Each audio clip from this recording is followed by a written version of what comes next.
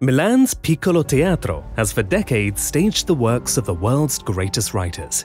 But this morning, in the cold January air, the public gathered not to celebrate a great name of theatre, but a great name of industry, Pirelli. Because on this day, January the 28th in 1872, a young entrepreneur, Giovanni Battista Pirelli, founded his company in Milan.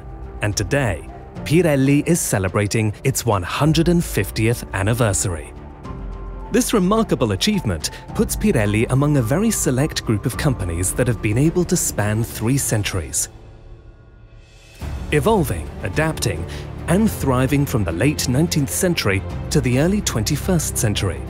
From the industrial age to the digital, surviving great historical upheavals and keeping a pace of every new technological challenge, always with an eye to the future. The company, of course, has very deep roots in Milan and is an important part of Italian history, but from the beginning, it has always had an international vocation. Its factories are now present in 12 countries, and the event was live-streamed to Pirelli's more than 30,000 employees, to every factory and office.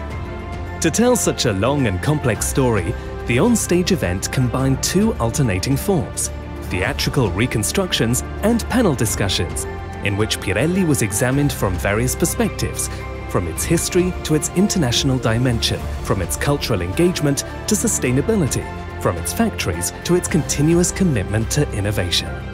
Pirelli's executive vice chairman and CEO, Marco Tronchetti Provera, said, Il senso di appartenenza è la forza della Pirelli. È un'azienda che continua a guardare al futuro, conscia del suo passato.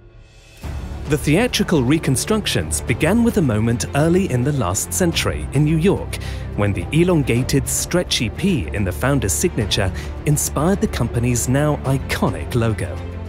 While during the panel discussion, among others, the world-famous architect Renzo Piano reflected on his design for Pirelli's factory near Turin, and the head of Formula One, Stefano Domenicali, explained how Pirelli's technological know-how is of fundamental importance for the world's fastest racing competition.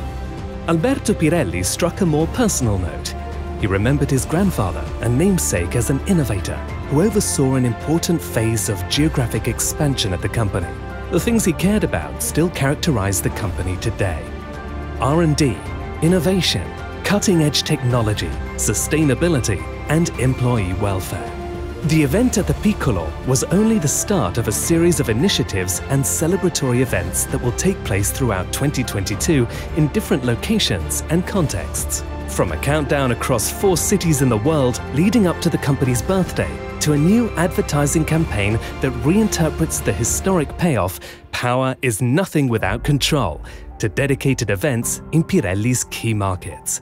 Overall, it was a unique and enjoyable way to celebrate an important milestone. A great Italian industrial story told on stage in a great Italian theatre. Auguri, Pirelli!